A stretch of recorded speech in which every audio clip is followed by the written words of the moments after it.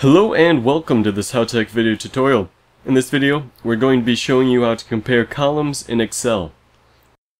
Say, I made this column right over here, and my friend made this column, and we want to make sure that there aren't any repeats in names. So to do that, we need to type in a formula by clicking on any empty cell here, and what we need to type in is equals if, open parentheses, is error. So if there is an error, then do something. In this case, our error will be open parentheses match. So if there's a match between one of these names and with any of the ones in the other column, then we have an error. So open parentheses, for match we need a lookup value, an array, and a match type. Now the lookup value will be olin right over here. And hit comma. Our lookup array is this whole column. And then, since we want it to be the exact same column throughout, we'll go ahead and throw in some dollar signs. Right here, here, here, and here. So this will keep it the exact same selection, even as we go down through the list. So next we'll hit comma.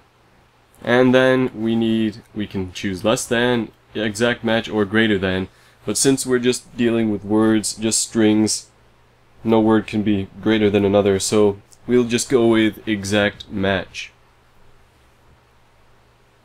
So then we'll go ahead and close those parentheses. There's one, and there's another. But we're still in is error. So what we need to type in now is a value if true. So if it's true, if there is no error, then we'll just do nothing. Two double quotes. But if there is an error, if it's false, then we want to spit out the name over here, which will be olin in this case. Then we can go ahead and just close those parentheses. And then we'll hit enter, and you can see because olin is not found in this column, then we don't have an error. I'll just drag this handle down, and we can see that we do have one error, and that's Kiara, which shows up in both columns. And also if there's an error but there are really large columns, then we can hit Control F to search for whatever name caused the error. But we could also just drag it over here and then change a few things. So instead of B3, we want to reference C3. And instead of these, we'll just change that to A. So change the C's to A's. And there we go. And then we just have B3. And instead of that, we want to spit out C3. So there we go. And then we can just drag this down. And you can see that we have the error here and there.